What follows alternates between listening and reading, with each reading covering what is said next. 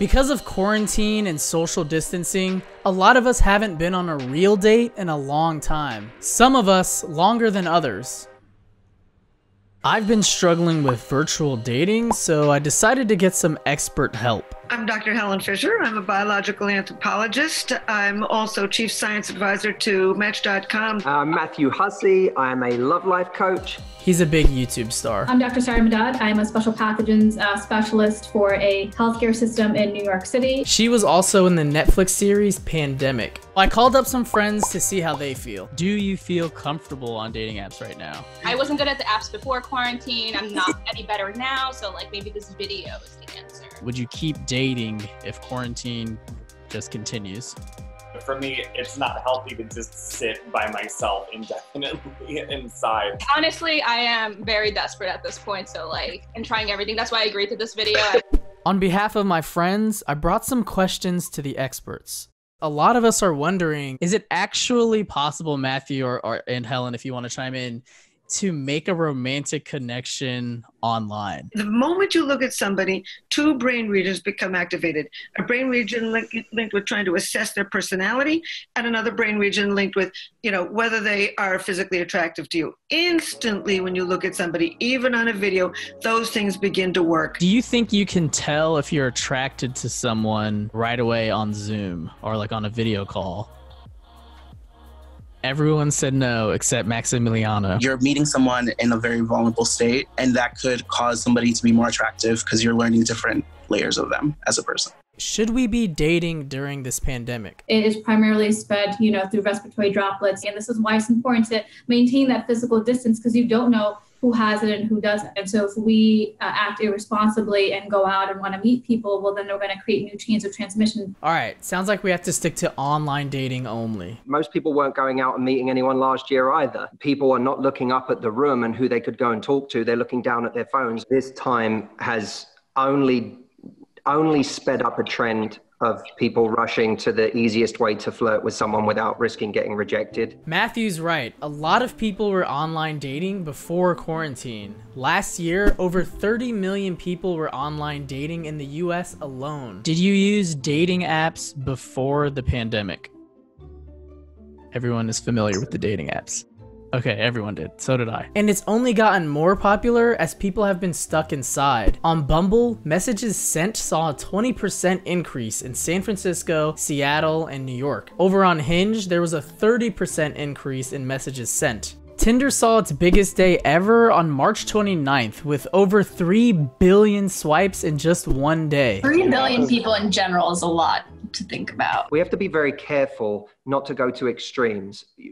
My dating life is on hold until further notice. That to me is overkill. If you continue to meet people and put yourself out there, even in safe and responsible ways, your love life can still change in an instant. Bottom line is, I think it's a very good time to date. Money and sex are off the table. People have time to talk and there's something to talk about. We're seeing a new stage in the dating process. So it's an opportunity to really get to know somebody before you have the first date. And so by the time you do have the first date, it's going to be much more meaningful. So this is interesting because on Tinder, messages got 30% longer over quarantine. So people are getting a little bit deeper with their conversations. And the beauty of this is you're going to have those conversations before you get into bed and the kissing starts. All right, so our experts seem to be really good at talking theoretically, so I want to throw a wrench into this. Here's my dating profile. Go easy on me. We have no idea who you are. Most people recommend that you have at least 5 photographs, and you should brag a little. You've got a good job. Show people that job.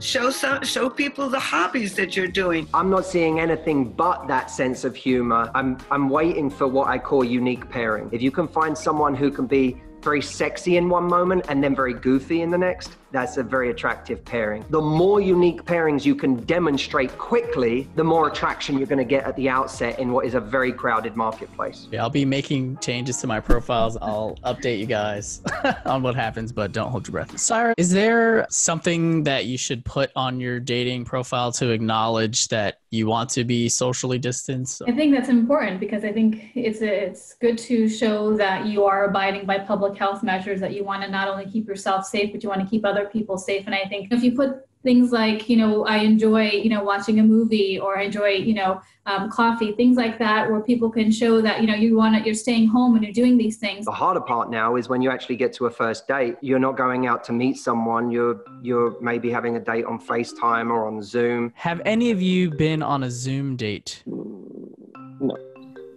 No video call dates. Interesting. On OkCupid, virtual dates have gone up 700%. The thought of going on a Zoom date just feels awkward to me, and like something that I wouldn't want to do. I don't imagine a Zoom date is going to be any more awkward than a regular date. I get to wear fewer pants. We know that conversation is a powerful attraction tool. We know that visually being able to see someone, which just like we are right now, we still have the benefit of. These things are all massive attraction triggers. Are you allowed to treat this like dates in the past, where you can just date somebody if you just want sex? It doesn't necessarily have to be a romantic thing. For some people, it's sexting. For other people, it's sending photos. For other people, it's taking their clothes off on a video call together. Sex on the internet, I mean, you're not going to get pregnant. You're not going to catch any diseases. You're not going to walk the walk of shame. Okay, let's say we take it past the Zoom date. I mean, are we allowed to be meeting people in person? The biggest weapon that we have against COVID-19 in the absence of a vaccine or a therapeutic is our behavior. If you want to see somebody, keeping that 6 foot distance, wearing a face mask, not, coming in physical contact with them. Syra, can I ask you a question? Is that tantamount to saying you're asking anyone who is currently single to be celibate until there's a vaccine? Not necessarily. If you know of somebody, that somebody has been responsible and has not gone out to 10 different places, and they themselves have been careful in terms of, sheltering in place, isolating themselves, then maybe there's some sort of confidence there that, that, okay, if I meet this person, they potentially may not be infected. But again, you're taking a risk. Can you get COVID-19 from having sex? It depends what you're doing, but I'm sure there's droplets somewhere there. Okay, gonna shake things up one more time because we have a surprise guest question. Hey there, my name's Kyle, and I've got a few questions for the dating experts. I've had asthma my entire life, and now that we're in the middle of this pandemic, it's giving me a lot of anxiety and a lot of uncertainty about what that means for my dating life. How do you recommend even approaching this subject with partners? And second, is dating something that I can even do? I always start with myself. And so if I were her, I would say, well, I've been tested a lot of various times, and because I do have asthma, I would really like to know whether you've been tested. You just want to make sure that you're being safe and that you're keeping your distance from people. So certainly not, kissing anybody or, having that physical contact. Helen, what happens if you are on a date with someone and they're not willing to have that conversation about whether they've been tested for COVID? I think that's a dead giveaway that they're not going to be able to tell you about other things about themselves too. Okay, let's sum this all up. All right, we learned all this great stuff from you guys, and I'm actually feeling positive about online dating now.